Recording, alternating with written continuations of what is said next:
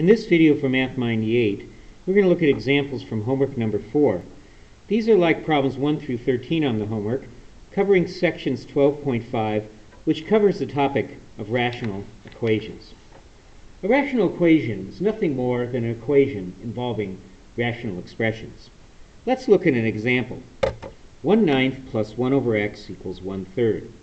Rational equations, like this one, often have a variable in the denominator. And because of that, you have to be careful when solving rational equations. You may need to exclude possible values for x, because there may be values for x that make the denominator 0. Take a look at this one. This denominator is 9, this denominator is 3, this denominator is x. Certainly, x cannot equal a 0, for if it did, that would result in a 0 denominator. We know that cannot be possible. So, we have to exclude the value x equals 0. That's not a possible solution to this equation. Here's one that's a little bit different. 1 over x minus 7 equals 4 over x plus 2. Here, you cannot have the denominator x minus 7 equals 0, so x cannot equal 7. And here, x plus 2 cannot equal 0, so x cannot equal negative 2.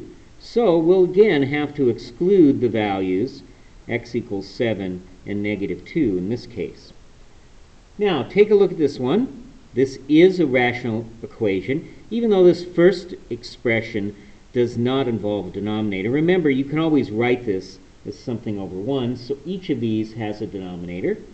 What values need to be excluded from this rational equation? Well, we know that 2x cannot equal 0, or x cannot equal 0. These denominators are fine. Doesn't matter what x is. They're not going to change. But here, x cannot equal 0, so we have to exclude that value. This is important in the process of solving rational equations. Here's a method for doing so. To solve a rational equation, one way that I do this is to find the lowest common denominator. This may involve factoring denominators to determine what these factors actually are. Number 2, I like to multiply both sides of my equation by the lowest common denominator. Don't forget about the distributive property, very important in this case. Then you should solve the resulting equation. It will either be linear or quadratic. And you should check your answers. In particular, you want to look for if you accidentally got an answer that you need to exclude, because it would result in a 0 denominator. Take a look at this simple rational equation. 1 over 9 plus 1 over x equals 3. What is the lowest common denominator? Well, we have a denominator of 9 and a denominator of x, so we'll need both a 9 and an x. Those don't have anything in common. And we also have a denominator of 3, but 3 divides 9, so 9x is my lowest common denominator. Now, I'd like to multiply both sides of the equation by 9x.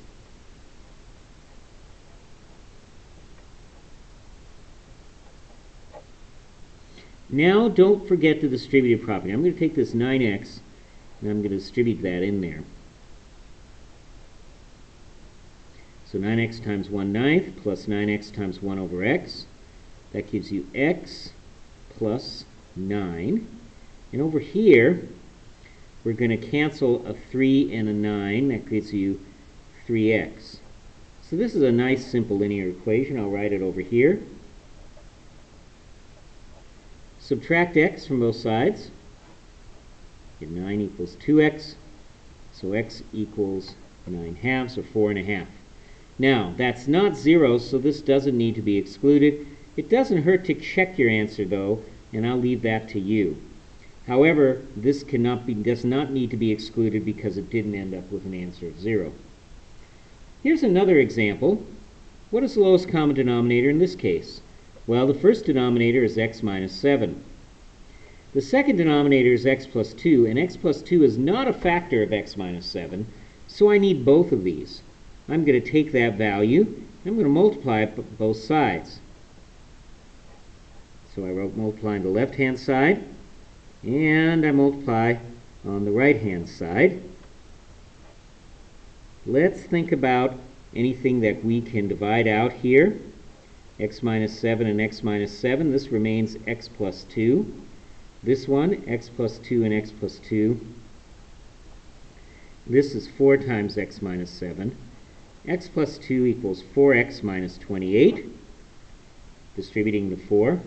Trying to solve that, I get x plus 30 by moving the 28 over equals 4x. Subtract x, I get 30 equals 3x, or x equals 10. Now, once again, this is not one of the restricted inputs, 7 or negative 2. You can check it, though, to make sure your arithmetic is correct. Here's one a little bit more difficult. The lowest common denominator here, notice these, is 2x. So I'm going to multiply 2x on the left-hand side and 2x on the right-hand side. Don't forget the distributive property. 2x times 5x is 10x squared. 2x times 43 over 2 gives me 43x. 2x's cancel or divide out here, and I get 9. This is a quadratic equation. You are experts now, especially after last chapter, in solving quadratic equations. I'm going to move that 9 over, and I'll give you a moment to solve that, but that's going to end up factoring, and it will factor into 5x and 2x, and then I'm going to put a 9 here. That will give me a 45 and a 1 here, and this gives me my possible solutions. That means x equals 1/5 or negative 9/2. Now, neither of those values is the restricted value of 0. You can check those answers again. So as you see, it is possible to get more than one solution to a rational equation. How about the lowest common denominator here? Well, again, we have an x. 1 goes in everything, don't have to worry about that. And then an x times x plus 1. Well, the lowest common denominator, x times x plus 1, will work for each of these.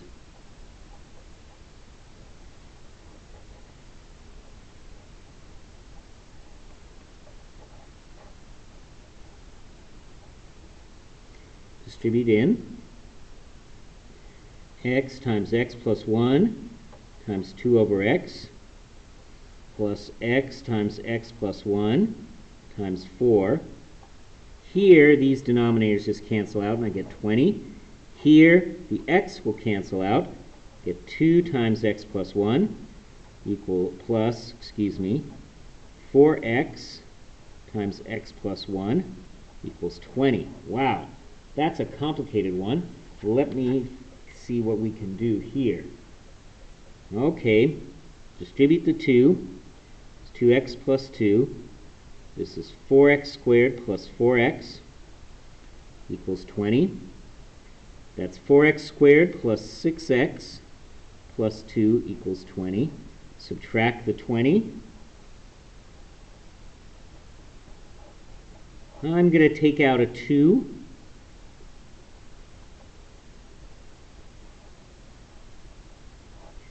And again, believe it or not, this will factor. They don't all factor. I do want you to understand that sometimes you will have to use the quadratic formula, but this one does factor into this. I need a plus 3, so this gives me a 6. This gives me that. So that gives you 2x minus 3 equals 0, or x plus 3 equals 0. So x equals 3/2, or negative 3. Neither of those are the restricted inputs of 0 or negative 1. You again can check these to see what happens here. Now, I've been saying to check your answers. Does it ever really happen that we have to do a restricted input? We'll take a look at this one. Lowest common denominator is x minus 2. So I'm going to multiply that on both sides. So I'll just do that over here.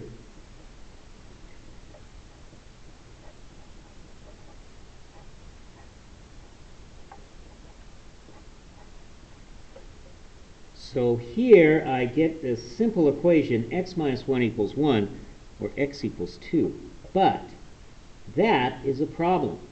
X can't equal 2, since this would result in a zero denominator. So therefore, there is no solution. I need to throw out that solution I got right there. So it can happen that you need to worry about that restricted. Now, what are some applications of these? One very common application of this is something called a work problem. And a work problem basically says you have two things, one working at a certain rate, one working at another, and how long does it take you for them to work together? Here's an example. One machine can complete a job in 12 hours. A second machine can complete the same job in 10 hours. How long will it take them working together?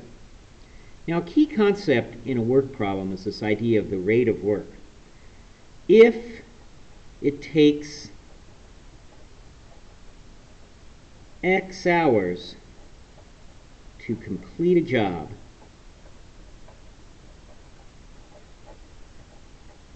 the rate of work is 1 over x. Now what that means is that, for example, if it took 10 hours to complete a job, then it's reasonable to assume that after 1 hour, you have 1/10 of the job completed. So the idea behind a rate of work is how much do you have of the complete job completed in 1 hour. So I'm going to make a little table here. I'm going to have rate of work times hours work equals portion of job completed.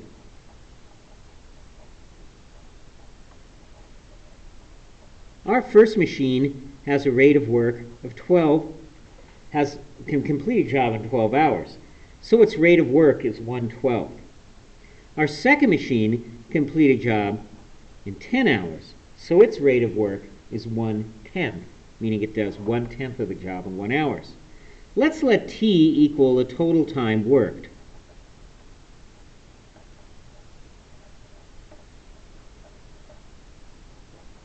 So they both are working the same amount of time. So after T hours, this is T over 12, and after T hours, this is T over 10. And you can assume that these machines are going to stop when they've got one whole job completed. So here's an example of how to do this. In this case, this is a pretty easy problem to solve. I can multiply both sides by the lowest common denominator, which for 10 and 12 is going to be 60. That gives me 60t over 12, or 5t, plus 60t over 10, or 6t, equals 60, or 11t equals 60.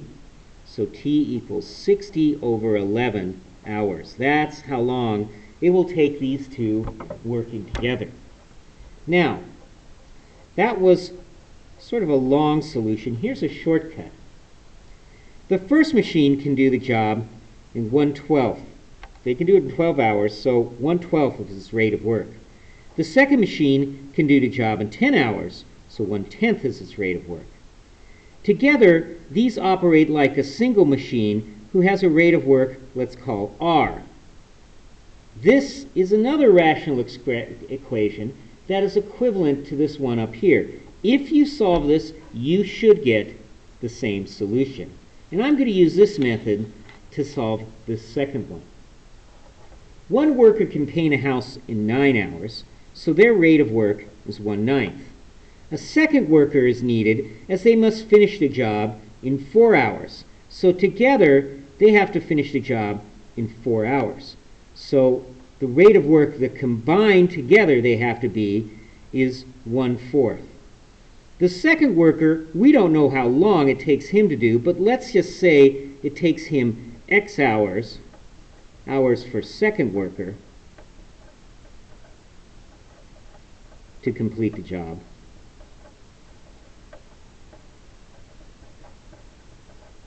So his rate of work is 1 over x. Here we have another rational expression, a rational equation. Pretty easy to solve. Lowest common denominator is 36x. 36x, 1/9 plus 1 over x. 36x times 1/4. Distribute the 36x. That's 36x times 1/9 plus 36x times 1 over x equals 9 over x. That's 36x divided by 4. Here you get 4x plus 36 equals 9x. Subtract the 4x, 36 equals 5x. So x equals 36/5. That would be the rate of how long for the second worker to complete the job.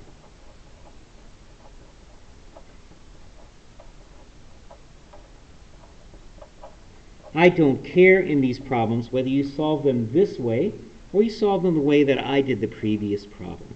I hope you have found this video useful.